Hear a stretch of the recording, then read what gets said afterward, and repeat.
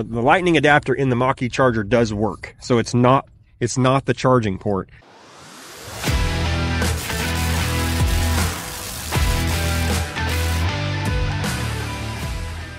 Okay guys, we're going to do a little test. For those of you that have a Ford Lightning and you want to be able to offload power to a Mustang Mach-E, if you buy the Lightning, it comes with a charger that does 30 amp. If you buy the Mustang Mach-E, it comes with a charger that does 40 amps. The question is, can you use a Lightning charger on a Mach-E or a Mach-E charger on a Lightning? The charger on the left is a brand new Ford Lightning charger. It has a smaller wire diameter size and a yellow band around the plug-in voltage adapter, and it's rated at 30 amps. The Mach-E charger on the right has a 40 amp voltage adapter.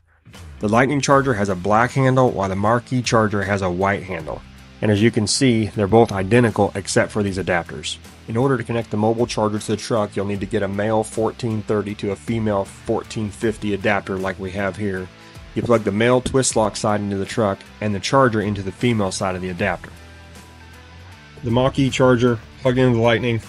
We're going to plug it into the Mach-E, and we are getting a positive light there. So let's jump in the Lightning and see what it does.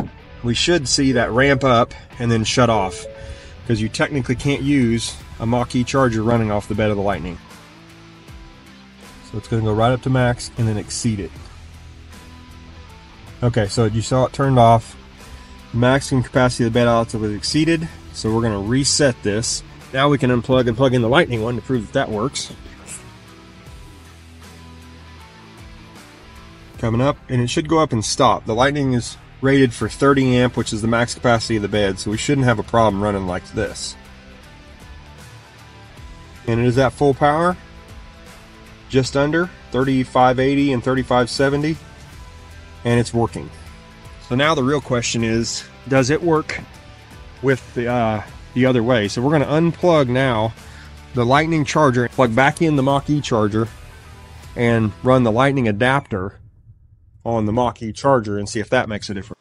Now what we've done is we have the Mach-E J1772, but on the Mach-E charger, which they look identical. This is the Mach-E charger, but we've used the Lightning adapter in this to make sure this isn't the key. We got the Lightning plugged into the Mach-E charger, plugging it into the Mach-E.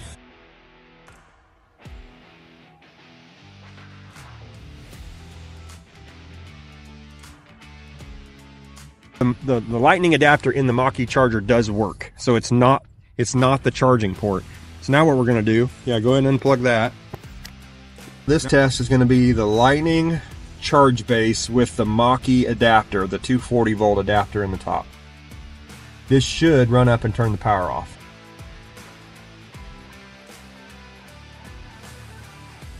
And it kicked it off. Okay, so if you have a Mach-E charger with the white handle that is rated for 40 amp, all you need is a new cord. This is the one that comes with the Mach-E. It's a bigger cord, it's rated at 40 amp. This is the smaller one that comes with the Lightning, has the little yellow stripe on it, and it has 30 amp. You do not need to buy an entire new charger. These are all the same as far as output. So interesting test. I'm glad we got to do that. So if you guys have a charger, don't buy a new charger, just buy the adapter.